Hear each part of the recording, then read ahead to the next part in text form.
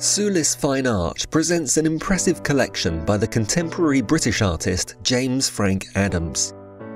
His work shows an artistic passion for a wide variety of subjects, predominantly depicting the natural world.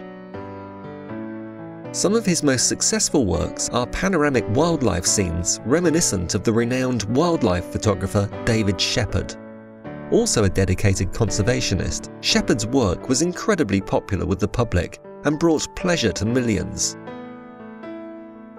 Adams' large renditions of African landscape scenes display an impressionistic quality.